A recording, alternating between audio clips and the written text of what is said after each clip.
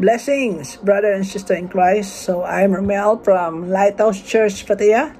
So it is an honor to share my personal revelation and testimony about this topic, putting prayers into practice as part of the Lighthouse Church daily devotional reading.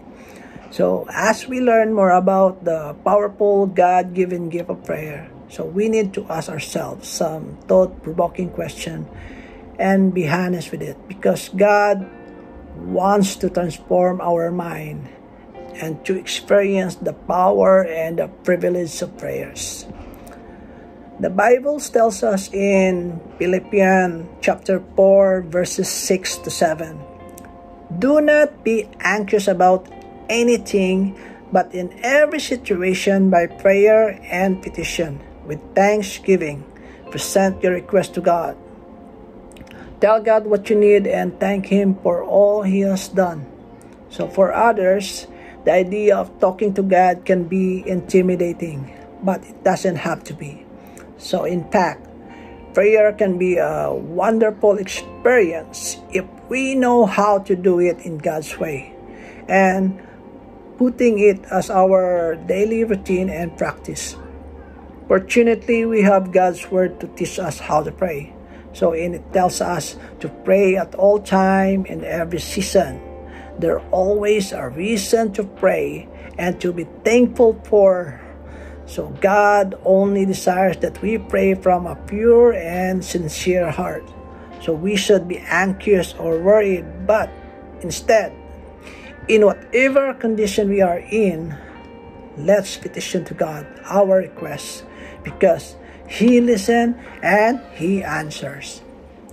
By doing this, God's peace surrounds our heart and mind and rely on His goodwill for us.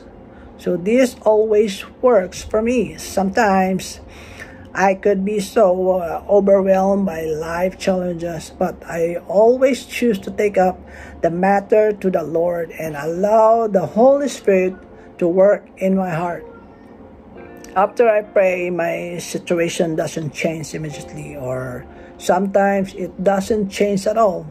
But one thing is for sure, prayer does change my heart and so my perspective.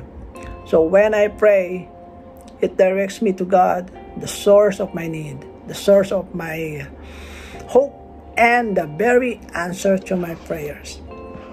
In Proverbs chapter 19 verse 21, it said, "Many are the plans in a man's heart, but it is the Lord's purpose that prevails."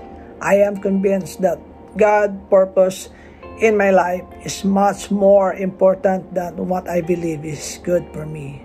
So I can come up with so many plans, pursue them, and end up being busy on something but unproductive.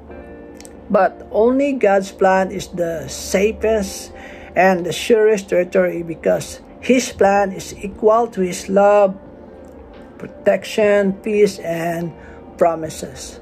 So if we trust Him, He is faithful to bring everything He has prepared for us in completion in His perfect timing. God is good and He only does good.